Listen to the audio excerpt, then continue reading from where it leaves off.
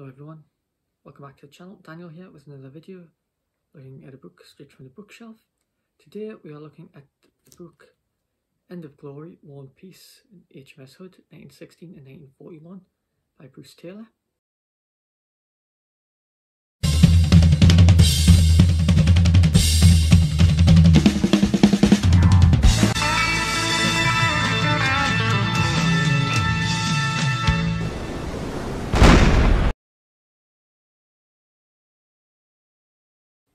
Just to read from the blurb, it says, "There have been many fine books written on HMS Hood.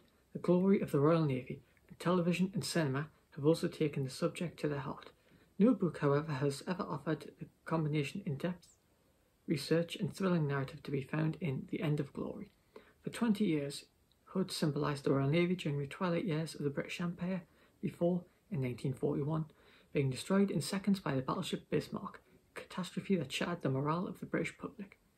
For those who manned her, however, she was both a home and a fighting platform.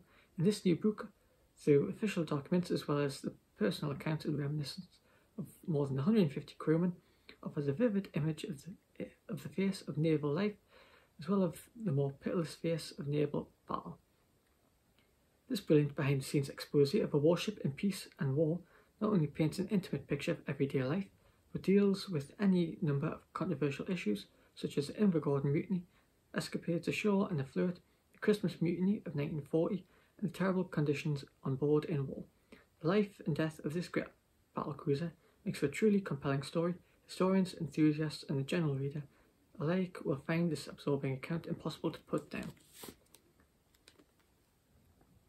And I mean, those last few words are really pertinent to this book, because it's only the story itself, 210 pages,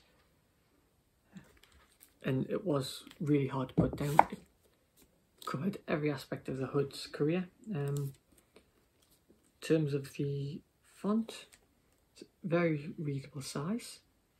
You know, it's not too large, not too small. If there was any complaint with regard to size, it was maybe on the small side, but for me personally, I thought it was a nice size. What I like about the book is there is an appendix. Well, I would classify it as an appendix. It's the Roll of Honour, so it's the list of everyone who died aboard the Hood on the 24th of May 1941. It was published by Seaforth Publishing, which is an imprint of Pen and Sword, in 2012. It's 13 chapters, and it covers everything from the Hood's construction right the way through her early career. The Empire Cruise features in it, her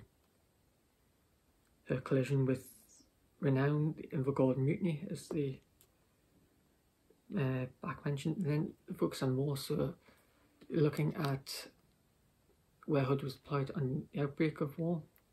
There's an account by Ted Briggs in here of how he made the signal to the fleet to say that it was to commence hostilities against Germany.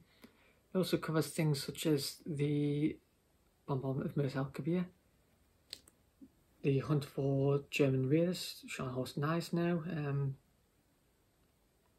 and we'll share the slayer of the, oh god, what was, I was going to say the slayer of the Rawalpindi, Jervis Bay.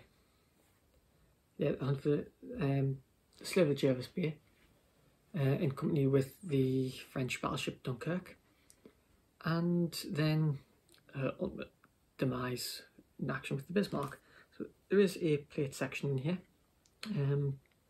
It's maybe, I don't know, 8-10 pages long, and it's pictures from Hood's career. So there's pictures of members of the crew, construction, fitting out at Rosyth. A couple of pictures from the Empire Cruise. Look at the mess decks, some of the equipment on board, the guns, two of the cats, Ginger and Fish Cakes. Pictures from the 1930s alongside Gibraltar during the period of the Spanish Civil War. And then last pictures are the Bismarck, Hood sailing to intercept the Bismarck, and the last known picture of Hood taken from Prince of Wales, along with pictures of some of the survivors. Well, the 3 survivors. So on the whole, it was a very informative book. It was a great introduction to the Hood. I mean, there has been a lot of books written on the Hood. You know, some such as Flagship Hood by Anne Coles and Ted Briggs are great. Others, not so good. I mean, within that category I would include Andrew Norman's book on HMS Hood, which it's detailed and it provides some nuances, but it's fairly short, whereas this gives you various different nuances. You get sort of the reflections of people who served above the Hood, and you also get the in-depth story. I mean, what it crams into 200 odd pages is mind-boggling, but it is a really captivating book. If you are interested in the Hood, then I would highly recommend grabbing a copy and reading it.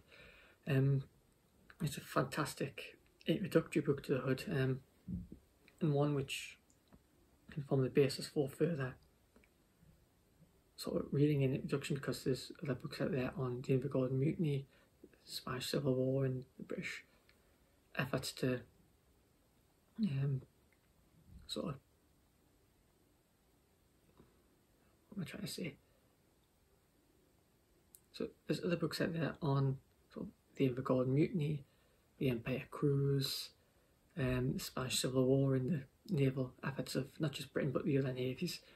There's also books, you know, I'm thinking here of Warren Toote's The Deadly Stroke, which covers things like Mers el Kabir. There's numerous books on the hunt for the Bismarck, the Battle of the Denmark Sloop where Hood was sunk, including some of my own. But this book is a fantastic blend of all of those events and Hood's participation in them.